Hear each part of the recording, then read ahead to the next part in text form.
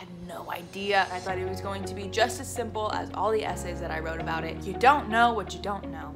Hey guys, what's up? My name's Taylor, and today I'm going to be telling you about my first day of teaching ever. First of all, I did not do student teaching. I went straight into internship, which is basically, you took some classes. Here's your classroom. All yours, go for it. Which resulted in me being like, yes, awesome, I can do this. Ah! And then you just run around like a chicken with his head cut off because you realize you have no idea what you're doing. It's like, I immediately regret this decision. I don't know what I'm doing. Someone help me. When did I become in charge of 27 little humans? And they're all relying on me. What? So today I'm gonna tell you the truth about what that first day was actually like. School's about to start. For some of you, already has. And the reason why I wanted to make this video is because lately I've been seeing new teachers posting a lot about just like, tomorrow is the first day of the rest of my life. Tomorrow I start my dream. I can't wait to get in my classroom and change the world and make a difference. And all of that is awesome. That's exactly how you should feel. I felt all of those things. But because I felt so strongly about my first day of school being just amazing, it led to a massive breakdown once my kids left. So let's start from the beginning. First day of school, I've decorated my whole classroom. It's all colorful and extravagant, way too extravagant. And all my kids come in and I have 27 little kiddos full of energy and excitement and love and craziness, all mine. And I was just so overwhelmed. From the minute that bell rang and I went out and got my kids, it was just fight or flight all day. And you don't realize how many decisions you're making.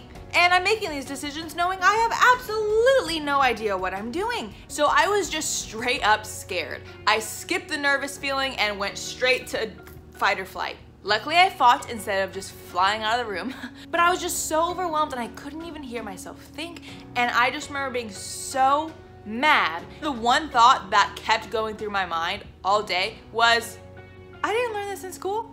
Where the heck did we learn this? Where was the class about this? This would have been really helpful to learn in school. What did I do for 6 years in college?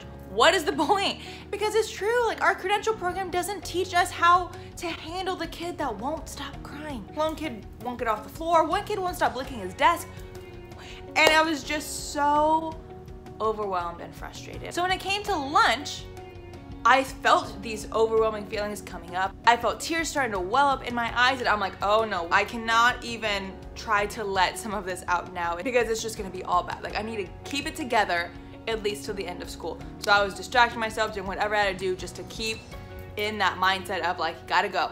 Because these little kids are looking up to you and you can't show them that you're freaking out inside. You can't show them that you have no idea what you're doing. You can't show them that it's like, oh, little person, I don't know how to handle this or handle you right now. You need to just fake it till you make it. But that can be so exhausting. So bell rings, I have to go pick up my kids for lunch and I'm like, I still have 2 hours.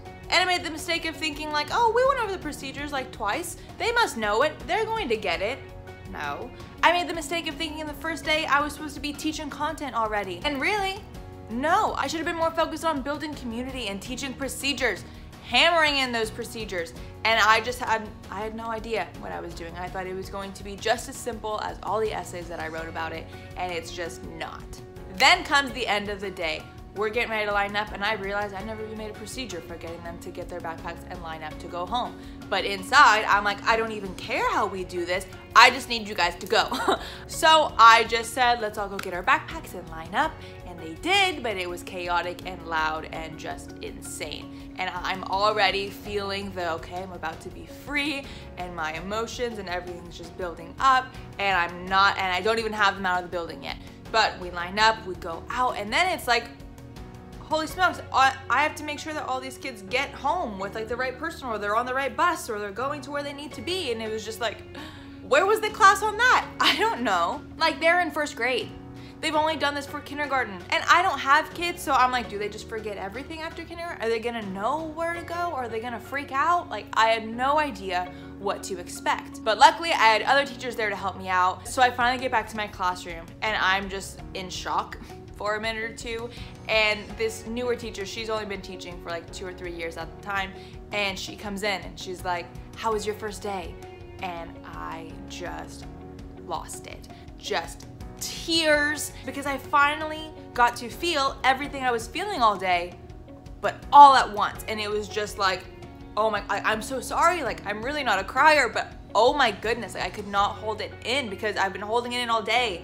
And someone just asked how it went and asked how I was feeling, and it was just like, ah. She's like, no, not at all. I just came to ask you because this is exactly how I felt on my first day. And I felt so alone and didn't know what I was doing. And I'm like, that's how I feel. Like, I feel like I have no idea what I'm doing. It is the first day and I'm already crying. Do I need to change my career? Like, why is this so hard? When I feel like this is what I meant to do. How can those things be on such opposite levels? And she was just such a great help, even though I was super embarrassed from crying in front of her. But it truly did help and made me realize that, okay, I'm not crazy for feeling this way. I wasn't the only teacher crying after their first day of teaching.